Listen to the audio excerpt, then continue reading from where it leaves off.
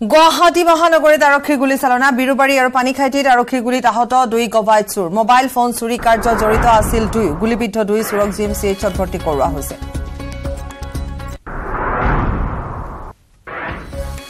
Hatigaon French পথত সংঘটিত হত্যাকাণ্ড সন্দৰ্ভত 4 জনক গ্ৰেপ্তাৰ বৰপেটাত আটক কৰা 4 জনক জেৰাৰ অন্তত গ্ৰেপ্তাৰ কৰে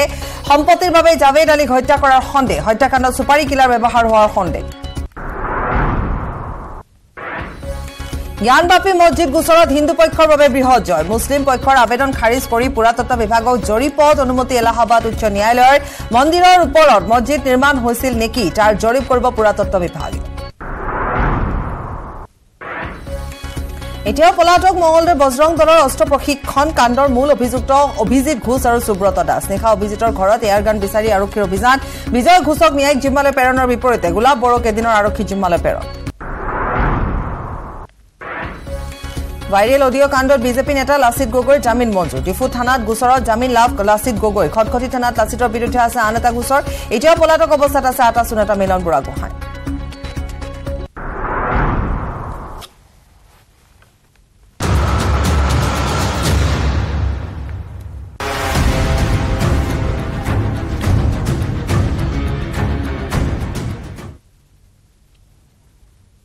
Midday 18 পৰৱৰ্তী অংশলৈ উভতি আহিছো আৰু এইখিনি এটা ব্ৰেকিং নিউজ মহানগৰীৰ দুটাকৈ স্থানত আৰক্ষীয়ে গুলী চালনা কৰে আৰক্ষীৰ গুলীত আহত হৈছে 2 গভাইত চোৰ আৰক্ষী জিম্মাৰ পৰা পলায়নৰ চেষ্টা চলাওতে আৰক্ষী গুলী চালনা কৰে মোবাইল চুৰি কাণ্ডৰ সৈতে জড়িত আছিল এই 2 চোৰ ধৃত চোৰ দুটা হৈছে মহিবুল হক আৰু অভিজিত ৰাভা বিৰুবাৰীত আৰক্ষীৰ গুলীত আহত হয় মহিবুল ইফালে পানীখাইটিটো পলায়ন কৰিবলৈ চেষ্টা কৰিছিল অভিজিত ৰাভালৈ গুলী চালনা কৰে আৰক্ষীয়ে দুয়োগৰাকী জিএমচিএইচত ভৰ্তি হৈ আছে ভৰিত আঘাত পাইছে আৰু জানিব পৰা অনুসৰি আঘাত বৰ বিশেষ এটা গুৰুতৰ নহয় গতিকে 2 দিনৰ ভিতৰতে আৰক্ষীৰ জিম্মাত দিয়া হ'ব জিএমচিএইচৰ তৰফৰ পৰা আৰক্ষীৰ জিম্মাত দিয়া হ'ব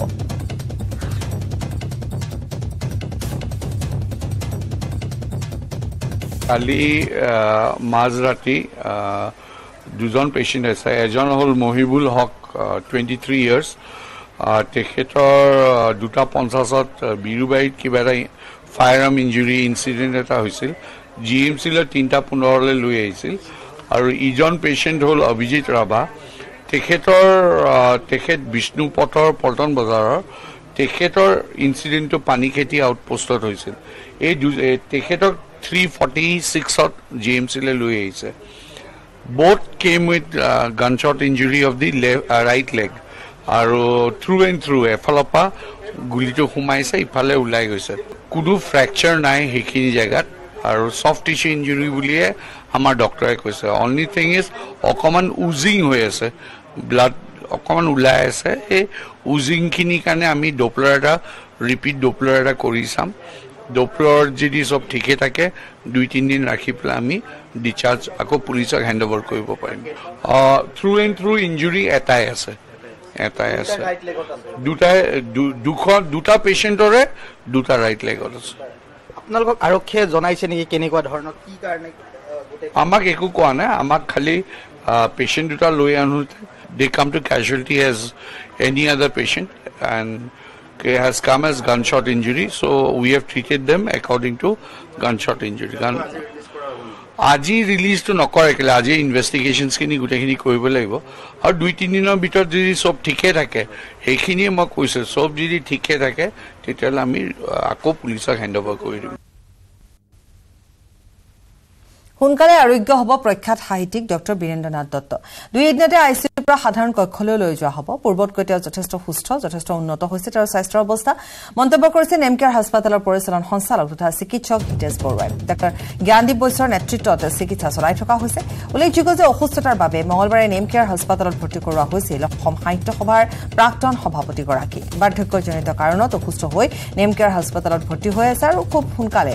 তেখেতক আইচিইউৰ পৰা সাধাৰণ কক্ষলৈ লৈ যোৱা হ'ব বুলি চিকিৎসক হিতেশ বৰুৱাই জানিবলৈ দিছে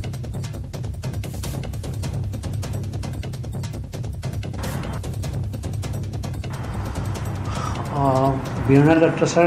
যোৱাকালি আমাৰ ইয়াত নেমকেয়াৰত এডমিট হৈছে অহাৰ সময়ত তেখেতৰ ছডিয়াম পটাছিয়ামৰ মানে অলপমান তাৰতম্য আছিলে ইম্বেলেঞ্চ আছিলে গতিকে আজি যোৱাকালিৰ তুলনাত আজি বহুতখিনি ভাল আজি বহুতখিনি সুস্থ হৈছে এইমাত্ৰ মই তেওঁ আইচিইউৰ পৰাই আহিছোঁ গতিকে তেখেতৰ লগত মই নিজে কথা পাতিছোঁ যোৱাকালি যিটো তেওঁৰ চিকনেছ সেইটো আজি বহুতখিনি ভাল হৈছে যদিও তেখেতৰ আগৰ পৰা কিছুমান ডিমেনচিয়া বা বিভিন্ন ধৰণৰ বেমাৰ আছে তথাপিও আমি এটা কথা ক'ব লাগিব যে বাৰ্ধক্যজনিত কাৰণত তেখেতৰ ইয়াত এডমিট হৈছে আৰু সেইটো যোৱাকালিৰ তুলনাত আজি বহুতখিনি ভাল পাইছে আৰু 2 দিনৰ ভিতৰতে আমি তেখেতক হয়তো ৰুমলৈকে শিফ্ট কৰিব পাৰিম আমাৰ ইয়াত এটা ক্ৰিটিকেল আমাৰ যিটো টিম আছে ক্ৰিটিকেল কেয়াৰ টিম আছে তাৰে লগতে গোটেই ছুপাৰ স্পেচিয়েলিটি টিমটো আছে একেলগে ক্ৰিটিকেল টিমৰ আমাৰ in-charge Gyandeep Baishya under treatment হৈ আছে আৰু তেওঁৰ লগতে নিউৰলজি কাৰ্ডিঅ'লজি নেফ্ৰলজি আদি কৰি গোটেইখিনি ছুপাৰ স্পেচিয়েল ডক্টৰে ইয়াত নিৰীক্ষণ কৰি আছে চাই আছে গোটেইখিনি পৰীক্ষা নিৰীক্ষা কৰি থকা হৈছে গোটেই এটা টিম হিচাপত তেখেতক চোৱা চিতা কৰি আছে আৰু মোৰ বিশ্বাস 2 দিনতে তেখেত সুস্থ হৈ উঠিব নিশ্চয় আজি মোৰ পৰিয়ালৰ লগত তেখেতৰ ছোৱালী মোৰ লগত একেলগে আছিলে আৰু সুন্দৰ কথা যে কি তেখেতৰ বহুত কথা মনত আছে মোক নামকাৰী মাতিছে আৰু মোক কৈছে যে কি সেই গান দুটা গাই দিব লাগে বহুদিন বকুলৰ মালা গঠা নাই আৰু ও ধুনী ধুনীয়া আমাৰ ইন্দ্ৰও আছিলে লগত ইন্দ্ৰজিৎ তেওঁ একেলগে আছিলে তেওঁ অলপ গুণগুণাই দিলে তেওঁ হাঁহিছে গতিকে সেইখিনি যিহেতু ৰেছপন্স পাইছোঁ গতিকে ডেফিনেটলি তেখেতৰ যোৱাকালিতকৈ আমি বহুতখিনি ভাল দেখিছোঁ অক্সিজেনৰ হওক প্ৰেছাৰ হওক বা চুগাৰ হওক গোটেইখিনি বস্তুৱে নৰ্মেলত আহি আছে গতিকে এই ক্ষেত্ৰত আমি বিশ্বাস কৰোঁ যে কি উইদিন শ্বৰ্ট পিৰিয়ড তেখেতে সুস্থ হৈ ঘৰলৈ যাব পাৰে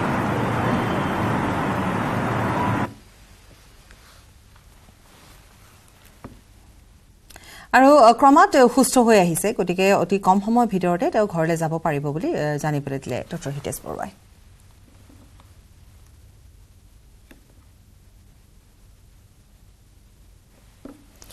মৰিগাঁৱৰ মৈৰাবাৰীত ৰাইজৰ ৰোষত পৰিছে এগৰাকী আৰক্ষী কনিষ্টবল হেলমেট পৰিধান নকৰাৰ বাবে আৰক্ষীৰ সন্মুখতে ৰাইজে জবাবদিহি কৰে আৰক্ষী কনিষ্টবলজনক হেলমেট পৰিধান নকৰা চিট বেল্ট নলগোৱা গাড়ী চালকক মৈৰাবাৰী আৰক্ষীয়ে চালান কাটি আছিল ঠিক তেনে সময়তে একেটা পথেৰে মৈৰাবাৰী থানাৰ এজন কনিষ্টবলে হেলমেট পৰিধান নকৰাকৈ মটৰচাইকেল চলাই গৈ আছিল ৰাইজৰ ৰোষত পৰে কনিষ্টবলজন অৱশেষত ৰাইজৰ ৰুদ্ৰ মূৰ্তি দেখি কনিষ্টবলজনে সেই স্থান ত্যাগ কৰে পলায়ন কৰে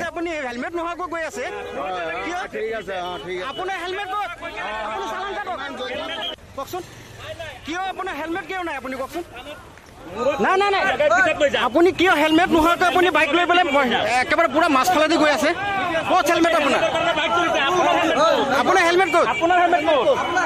আপোনাৰ হেলমেট ক'ত আপোনাৰ হেলমেট ক'ত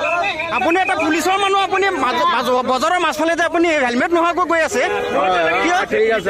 আপোনাৰ হেলমেট ক'ত চালান কাটক আপুনি চালান কাটক আপুনি চালান কাটিব লাগিব 1000 টকা পইচা নাই যে মানুহৰ পইচা কিয় লুটি আছে আপোনালোকে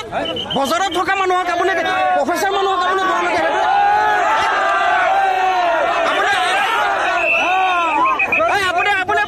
আপুনি ফাইন ভৰিব লাগিব ইফালে আহক আপুনি ফাইন ভৰিব লাগিব আপুনি ফাইন ভৰিব লাগিব আপুনি ফাইন ভৰিব লাগিব কওকচোন কিয় আপোনাৰ হেলমেট কিয় নাই আপুনি কওকচোন নাই আপুনি কিয় হেলমেট নোহোৱাকৈ আপুনি বাইক লৈ পেলাই একেবাৰে পুৰা মাছফালেদি গৈ আছে ক'ত হেলমেট আপোনাৰ হেলমেট ক'ত আপোনাৰ হেলমেট ক'ত আপোনাৰ হেলমেট ক'ত আপুনি এটা পুলিচৰ মানুহ আপুনি বজাৰৰ মাছফালেদি আপুনি হেলমেট নোহোৱাকৈ গৈ আছে আপোনাৰ হেলমেট ক'ত চালান কাটক আপুনি চালান কাটক আপুনি চালান কাটিব লাগিব 1000 টকা পইচা নাই যে মানুহৰ পইচা কিয় লুটি আছে আপোনালোকে বজাৰত থকা মানুহক আপুনি প্ৰফেচাৰ মানুহক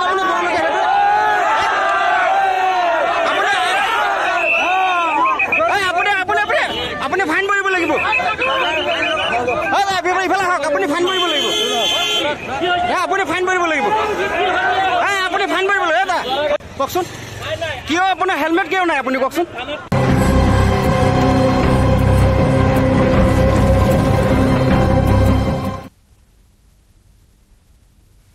হাতীগাঁৱৰ ফ্ৰেন্স পথত সংঘটিত হোৱা হত্যাকাণ্ড সন্দৰ্ভত 4 জনক গ্ৰেপ্তাৰ কৰা হ'ল। মঙলবাৰে নিশা বৰপেটা বাগবৰৰ আগমন্দিয়াৰ পৰা দাৰোগা আলী নামৰ এজনক আটক কৰিছিল। আজি পুৱাৰ পুৱতি নিশালৈকে সোধাপোছা কৰা হয়। বৰপেটাৰ ভাতকুছিৰ পৰা মহিবুল ইছলাম আৰু বগা নামৰ আন এজনক আটক কৰা হৈছিল। তিনিওজনকে সোধাপোছা কৰা হয় আৰু এতিয়া গ্ৰেপ্তাৰ কৰা হৈছে বুলি জানিব পৰা গৈছে। ডিচিপি এলিনা টেৰন পিএছ চলোৱা জেৰাৰ অন্তত 4জনকে গ্ৰেপ্তাৰ কৰা হৈছে। 4গৰাকী এই হত্যাকাণ্ডৰ সৈতে জড়িত আছিল বুলি কোৱা হৈছে আৰু প্ৰাথমিক যিখিনি তদন্ত যিখিনি সোধাপোছা তাৰ পৰা এটা কথাই অনুমান পোৱা গৈছে যে এয়া সম্পত্তিৰ বাবে এই হত্যাকাণ্ড সংঘটিত হ'ল। আমি কিছু চিচিটিভি ভিজুৱেলছ দেখুৱাইছো যিদিনাখন ঘটনা সংঘটিত হৈছিল। সিদিনাখন পুৱাৰ ভাগত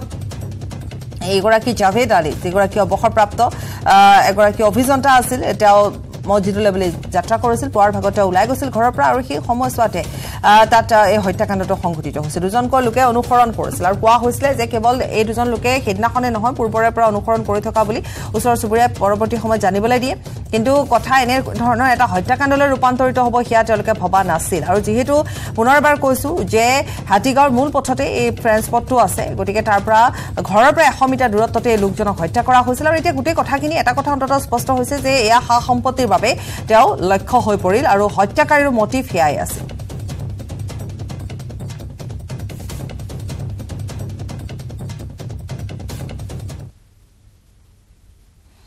খবৰ অব্যাহত ৰাখিম সমবিৰতি।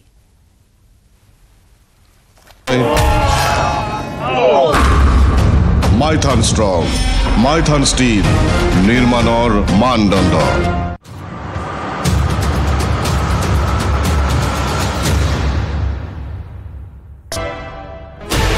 16 channels, 15 languages. যুৱকজনৰ নাম হৈছে ফজালা। প্ৰথমতে তেওঁ আৰম্ভ কৰিছিল নিজৰ ঘৰৰ পুখুৰীটোৰ পৰা। তাৰ পিছত কেইবাটাও পুখুৰীলৈ 12টাকৈ মাছৰ পোনা উৎপাদন কৰিব পৰা টেংকি নিৰ্মাণ কৰি বিভিন্ন প্ৰজাতিৰ মাছৰ পোনা উৎপাদনৰ লগতে মাছ পালন কৰিবলৈ ল'লে। লাহে লাহে তেওঁ লাভৰ মুখ দেখিলে। তেওঁ একুৰিয়ামৰ অৰ্নামেণ্টেল মাছ, মাগুৰ, শিঙি, কাৱৈ, কান্ধুলি, গৰৈ আদি মাছৰ পোনা অসমৰ বিভিন্ন ঠাইলৈ ৰপ্তানি কৰে। লগতে ঘৰতে তেওঁ কাৱৈ, মাগুৰ মাছ বিক্ৰী কৰি উপাৰ্জনৰ পথ মুকলি কৰি লৈছে। বৰ্তমান প্ৰতি কেজি কাৱৈ মাছ 400 টকাৰ পৰা 500 টকা, ঠিক তেনেধৰণে মাগুৰ মাছৰ কেজি 800ৰ পৰা 1000 টকালৈকে তেওঁ বিক্ৰী কৰিছে।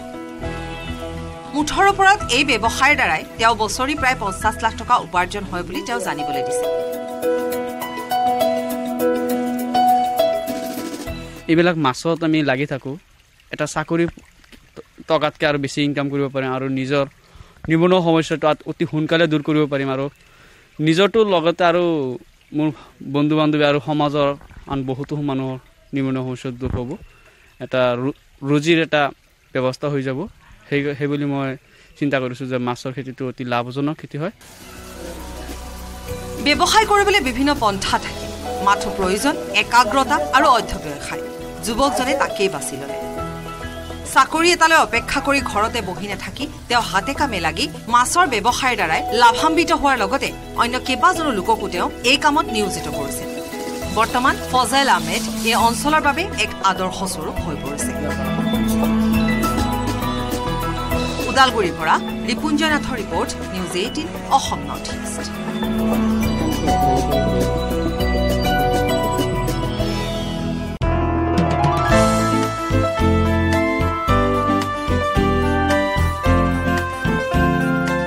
ব্যতিক্ৰম চিন্তা, ব্যতিক্ৰম ব্যৱস্থা। ঠাই নাই স্কুল পাতিবলৈ, নাওতেই পঢ়ুৱাব শিক্ষাৰ্থী। জাক জাক শিশু হাতে হাতে ধৰি কলৰৱ কৰি ওলাইছে বিদ্যালয়লৈ। পিঠিত কিতাপৰ পূজা, কিন্তু তেওঁলোকৰ লক্ষ্যস্থান সচৰাচৰ আমি দেখি থকা বিদ্যালয় নহয়। তেওঁলোকে ঢাপলি মেলিছে নৌকা বিদ্যালয়লৈ। হয়, নাওতেই হ'ব পাঠদান, নাওতেই এইসকল শিশুৱে লাভ কৰিব জ্ঞান। এই ব্যতিক্ৰম দৃশ্য আগৰতলাৰ ডুম্বুৰ হ্ৰদৰ। হ্ৰদটোৰ চাপৰি থকা পৰিয়ালৰ শিশুসকলৰ বাবে ত্ৰিপুৰা চৰকাৰে গ্ৰহণ কৰিছে অভিনৱ পদক্ষেপ। ৰাজ্যৰ কোনো শিশুৱে যাতে পৰিৱেশ পৰিস্থিতিৰ বাবে পঢ়া শুনা নকৰাকৈ থাকিব নালাগে, তাৰ বাবে চাপৰিত বসবাস কৰা পৰিয়ালৰ শিশুসকলৰ বাবে নাওতেই পঢ়াশালী স্থাপন কৰাৰ ব্যৱস্থা কৰিছে। সেই অনুসৰি ৰাজ্যত প্ৰথমবাৰলৈ স্থাপন কৰা হ'ল কাৰব্ৰুক ডাকমুৰা গোমাটিবাৰী এছবি স্কুল हमारा वो रिवर है डुम्बूर लेक है लेक का आइलैंड्स का बहुत सारे बच्चे थे मोर देन 50 वो लोग स्कूल एक्सेस करने में बहुत दिक्कत तो बच्चों का अटेंडेंस इंप्रूव करने के लिए और एक्सेस इंप्रूव करने के लिए वहाँ का ब्लॉक प्रोजेक्ट कोऑर्डिनेटर दामोदर टुडरा ने इनिशिएटिव लिया था तो वो बोर्ड सिर्फ बच्चों के लिए होगा उन लोगों को क्लास पहुँचाने के लिए होगा উল্লেখযোগ্য যে চাপৰিৰে ভৰি থকা এই বৃহত্তৰ অঞ্চলটোৰ শিশুসকলে পূৰ্বতে দূৰণিৰ বিদ্যালয়লৈ যাবলৈ টুলুঙা নাৱেৰে বিপদজনকভাৱে যাত্ৰা কৰিবলগীয়া হৈছিল অৱশেষত ৰাজ্যৰ শিক্ষা বিভাগে সমগ্ৰ শিক্ষাৰ অধীনত এনে এক ব্যৱস্থাৰ দ্বাৰা আৰম্ভ কৰিলে নৌকা বিদ্যালয় আগৰতলাৰ পৰা কাজল Koiri news 18 Assam north east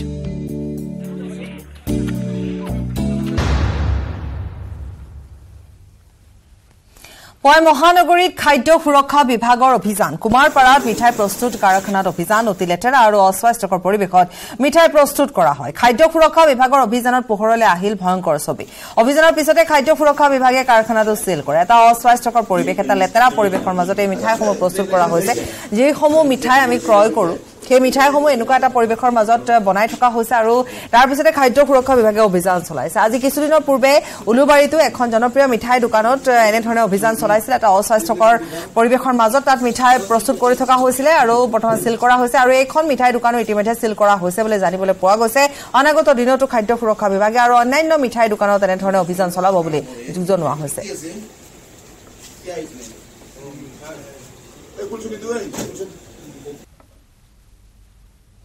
Lakhimpur বাইপাছত নিশাৰ ভাগত এক ভয়ংকৰ দুৰ্ঘটনা সংঘটিত হৈছে থিতাতে নিহত হৈছে দুই যুৱক যুৱতী এগৰাকী যুৱতী আৰু এজন যুৱকৰ মৃত্যু হৈছে লখিমপুৰ মেডিকেল হাস্পতালত তেওঁলোকৰ মৃত্যু হয় মৃত্যু হোৱা যুৱতীগৰাকীৰ নাম হৈছে সুমি হুনৱাল আৰু যতীন উৰাং বুলি জানিব পৰা গৈছে এখন ট্ৰাক আৰু ব্ৰিজা বাহনৰ মাজতে দুৰ্ঘটনাটো হয় আৰু ব্ৰিজা বাহনখন সম্পূৰ্ণৰূপে ভাঙি চুৰমাৰ হৈ পৰিছে আৰু বাহনখন দেখিলে অনুমান কৰিব পাৰি যে এই দুৰ্ঘটনাটো কিমান এটা ভয়ংকৰ দুৰ্ঘটনা ব্ৰিজাখনৰ নম্বৰ হৈছে AS07M3904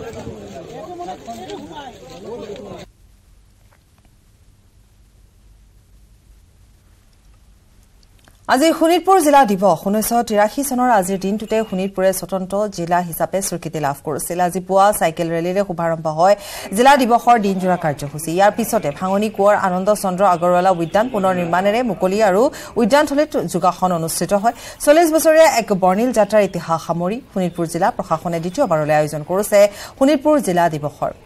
লগত সংগতি ৰাখি কেইবাটাও কাৰ্যসূচীৰ আয়োজন কৰা হৈছে প্ৰধানমন্ত্ৰী সপোনৰ বেটি বচাও বেটি পঢ়াও শীৰ্ষক শ্লোগান হৈছে জিলা দিৱস উদযাপনৰ মূল মন্ত্ৰ আগবঢ়াম হেমন্ত কুমাৰ নাথৰ প্ৰতিবেদন 40 বছৰীয়া এক বৰ্ণিল যাত্ৰাৰ ইতিহাস সামৰি আজি উদযাপিত হৈছে শোণিতপুৰ জিলা দিৱস হয় আমি উল্লেখ কৰিম 1983 চনৰ আজিৰ দিনটোতেই দৰং জিলাৰ পৰা স্বতন্ত্ৰ জিলা হিচাপে লাভ কৰিছিল শোণিতপুৰে আৰু এই শোণিতপুৰ জিলাই আজিৰ দিনটোত যি স্বতন্ত্ৰতা লাভ কৰিছিল সেই উপলক্ষে এইবেলি দ্বিতীয় বৰ্ষৰ বাবে শোণিতপুৰ জিলা প্ৰশাসনে আয়োজন কৰিছে শোণিতপুৰ জিলা দিৱস হিচাপে আৰু পুৱা পতাকা উত্তোলন আৰু চাইকেল ৰেলীৰ পিছত এই মুহূৰ্তত আনন্দ চন্দ্ৰ আগৰৱালা উদ্যানত য়োগাৰ কাৰ্যসূচী অব্যাহত আছে আমি দেখুৱাইছোঁ পৰিৱেশটো সুন্দৰ ৰূপত এনেদৰে এতিয়া পুৱাই ছাত্ৰ ছাত্ৰী পঢ়াশুনাৰ লোক আৰু বিভিন্ন ক্ৰীড়ানুৰাগী লোকে এই মুহূৰ্তত য়োগাত কাৰ্যসূচীত অংশগ্ৰহণ কৰিছে আৰু আমি জিলা আয়ুক্তগৰাকীৰ পৰা জানিব বিচাৰিম ছাৰ আজি জিলাখনৰ বাবে গৌৰৱৰ দিন আৰু দেখা গৈছে বিভিন্ন কাৰ্যসূচীৰে জিলা দিৱসৰ আয়োজন কৰা হৈছে এই মুহূৰ্তত তৃতীয় কাৰ্যসূচী অব্যাহত আছে আজি সঁচাকৈ আপুনি কোৱাৰ নিচিনাকৈ জিলাখনৰ বাবে অতি গৌৰৱৰ দিন কাৰণ আজিৰ দিনটোত শোণিতপুৰ জিলাই 40 বছৰ অতিক্ৰম কৰিলে আৰু 1983 চনৰ পৰা এটা দীঘলীয়া পৰিক্ৰমা পাৰ কৰি আজিৰ দিনটোত উপনীত আমি হৈছোহি যোৱা বছৰৰ পৰা আমি এনেকুৱা বৰ্ণাঢ্য কাৰ্যসূচীৰে জিলা দিৱস উদযাপনৰ প্ৰস্তুতি কৰিছিলোঁ যোৱাবাৰ প্ৰথম আছিলে আৰু এই বছৰ আমি বিভিন্ন কাৰ্যসূচী অলপ ব্যতিক্ৰমী কাৰ্যসূচীৰে আমি দিনটো আৰম্ভ কৰিছোঁ ৰাতিপুৱা আমাৰ চাইকেল ৰেলী এটা আছিলে সেইটো সমাপ্ত হ'ল তাৰপিছত এই নৱনিৰ্মিত উদ্যানখন আনন্দ আগৰৱালা উদ্যানখন আমি উন্মোচন কৰিলোঁ মাননীয় স্থানীয় বিধায়কৰ দ্বাৰা আৰু এতিয়া এটা য়োগা শিবিৰ এটা হৈছে ইয়াতে আৰু ইয়াৰ পাছতে আমাৰ ইয়াতে এখন বিশিষ্ট চিত্ৰশিল্পীৰ দ্বাৰা চিত্ৰকলা শিবিৰ হ'ব আৰু আমাৰ চিত্ৰলেখা উদ্যানত কণ কণ ছাত্ৰ ছাত্ৰীৰ দ্বাৰা এক মানে চিত্ৰাংকন প্ৰতিযোগিতা হ'ব এনেকুৱা ধৰণে গোটেই দিনটো সমগ্ৰ দিনটো আমাৰ বিস্তৃত কাৰ্যসূচী আছে সন্ধিয়া মানে আমাৰ এখন নাটকেৰে চিগাল থিয়েটাৰৰ বান থিয়েটাৰত অনুষ্ঠিত হ'বলগীয়া এখন নাটকেৰে আজি কাৰ্যসূচী সামৰণি পৰিব এই মুহূৰ্তত জিলা আয়ুক্তগৰাকীক আমি ধন্যবাদ জনাইছোঁ আৰু ঐতিহ্যৰ বৰভেটি প্ৰগতিৰ লক্ষ্য শীৰ্ষক শ্লোগানেৰে জিলা দিৱসৰ আয়োজন কৰিছে আৰু যিহেতু বিধায়কগৰাকী আছে আমি তেখেতৰ পৰাও প্ৰতিক্ৰিয়া ল'বলৈ চেষ্টা কৰিম কি ক'ব এই মুহূৰ্তত আজি জিলাবাসীৰ বাবে গৌৰৱৰ দিন আজি 3 আগষ্ট যোৱা বছৰৰ পৰা শোণিতপুৰ জিলা দিৱস হিচাপে এই দিৱস আমি উদযাপন কৰি আহিছোঁ 1983 চনৰ 3 আগষ্টত শোণিতপুৰ জিলা দৰং জিলাৰ পৰা ভাগ হৈ আহিছিলে আৰু সেই উপলক্ষে আমি যোৱা বছৰৰ পৰা এই শোণিতপুৰ জিলা দিৱস হিচাপে পালন কৰি আহিছোঁ আৰু আজি 3 আগষ্ট তাৰিখে ৰাতিপুৱা 6 বজাত চাইকেল ৰেলী হ'ল কণ কণ ল'ৰা ছোৱালীৰ পৰা ডেকা গাভৰু বয়োজ্যেষ্ঠসকলে চাইকেল চলাইছে আৰু এতিয়া আনন্দচন্দ্ৰ আগৰৱালা উদ্যান এখন আমি আজি উন্মোচন কৰিছোঁ আগতে আছিলে এখন পুনৰ নিৰ্মাণ কৰি উন্মোচন কৰা হৈছে আৰু এই স্থানতে আপোনালোকে দেখিব ইয়াত যোগাসন কৰি আছে কণ কণ ল'ৰা ছোৱালীৰ পৰা আৰম্ভ কৰি যুৱক যুৱতী আৰু বয়োজ্যেষ্ঠসকলেও ইয়াত যোগাসন কৰিছে আৰু বিভিন্ন কাৰ্যসূচীৰে গোটেই দিনজোৰা গোটেই পৰিক্ৰমা আমি আৰম্ভ কৰিছোঁ আৰু ইফালে গহপুৰত 3 কোণীয়া নৈৰ বুকুৱেদি যাতায়াত কৰিবলগীয়া হৈছে ৰাইজে ব্ৰহ্মজান নৈ মথাউৰি ভঙাৰ ফলত ছিঙি নিলে 3 কোণীয়াৰ এটা গড়কাপ্তানি পথ এতিয়া যথেষ্ট সমস্যাৰ সৃষ্টি হৈছে নৈৰে যান বাহন পাৰ কৰিবলগীয়া হৈছে কান্ধত চাইকেল তুলি পাৰ কৰিবলগীয়া এটা পৰিস্থিতিৰ উদ্ভৱ হৈছে আগ্ৰহাম পলাশ ফুকনৰ ৰিপৰ্ট নিশ্চয়কৈ মই গহপুৰৰ নলিনীবাৰী অঞ্চলত উপস্থিত আছো আৰু এয়া যে পানী বৈ আছে এটি গড়কাপ্তানি পথ আছিল ব্ৰহ্মজান নৈয়ে ছিঙি পেলালে যাৰ ফলত এতিয়া যাতায়াত প্ৰায় স্তব্ধ হৈ পৰাৰ দৰে হৈ পৰিছে সঠিক ঠাই দেখাব এই মুহূৰ্তত এনেদৰে মটৰ চাইকেল এনেদৰে তেওঁলোকে ঠেলি ঠেলি আনিবলগীয়া এক অৱস্থাৰ সৃষ্টি হৈছে আৰু মাছ বাটতে ফচি গৈছে আচলতে যথেষ্ট দুৰ্বিষহভাৱে তেওঁলোকে যাতায়াত অব্যাহত ৰাখিবলগীয়া হৈছে আৰু গড়কাপ্তানি পথ আছিল এইটো হঠাৎ ব্ৰহ্মজান নৈয়ে ছিঙি পেলালে তাৰ পাছত এতিয়া ৰাইজৰ নাজল নাথল অৱস্থা যাতায়াতৰ ক্ষেত্ৰত কিমান সমস্যা হৈছে আপোনালোকে যাতায়াত কৰিবলৈ দেখিছো আপোনাৰ মটৰচাইকেলখন ফচি গ'ল নদীখন ভাঙি দিলে ওপৰৰ পৰা চবৰ ঘৰ ডুবি গ'ল এটা পথ আছিলে গড়কাপ্তানি পথ আছিলে এইটো পুৰা ঘৰ আছিলে নদীটো এইপিনে আছিলে এইপিনে আহি গ'ল এতিয়া এটা কি আনিছিলে আপুনি টমাটৰ আনিছিলো শাক চব্জি এটা সদায় এনেকে কষ্ট হয় সদায় কষ্ট এনেকে 5 কিলোমিটাৰ ঘূৰি যাবলগীয়া এটা বেলেগে ঠেলিবলগীয়া হৈছে নিশ্চয় যথেষ্ট ফচি গ'ল মটৰচাইকেলখন আমি ঠেলি দিবলৈ চেষ্টা কৰিম দেখিছে আপোনালোকে এই মুহূৰ্তত এনেদৰে আচলতে যথেষ্ট সোমাই পৰিছে মটৰচাইকেলখন বালিত যথেষ্ট সোমাই পৰিছে আৰু এই মুহূৰ্তত আমি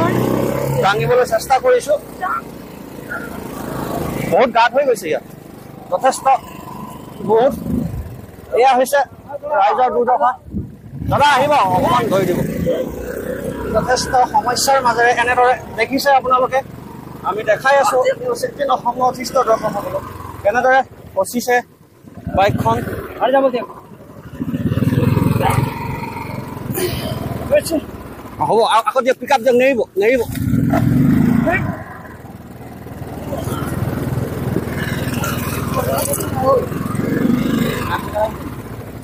যথেষ্ট সোমাই গৈছে আমি পৰা নাই চব্জি আনিছিলে দাদা অকণমান ঠেলি দিব আহক আচলতে এনেদৰে আচলতে প্ৰতিদিনে অহা যোৱা কৰিব লাগে যিমানে পাৰলৈ নিবলৈ চেষ্টা কৰিছে সিমানে সোমাই পৰিছে অকণমান ঠেলি দিব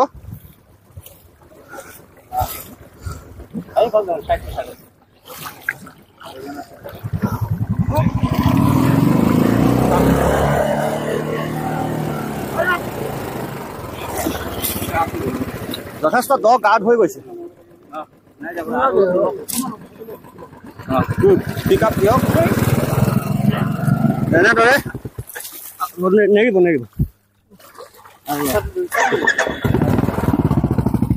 এনেদৰে আচলতে ইমানখিনি কষ্ট ভোগ কৰি তেওঁলোকে যাতায়াত কৰিবলগীয়া হৈছে আমি দেখাইছো News18 Assam Northeast দৰ্শকসকলক এয়াই হৈছে ৰাইজৰ যাতায়াতৰ দুৰ্ভোগ গড়কাপ্তানি পথ আছিল ব্ৰহ্মজান নৈয়ে ছিঙি পেলালে তাৰ পাছত এনেদৰে এতিয়া যাতায়াত অব্যাহত ৰাখিবলগীয়া হৈছে এইসকল অঞ্চলবাসীয়ে বাতৰিৰ সময় হৈছে পুনৰ বাণিজ্যিক বিৰতি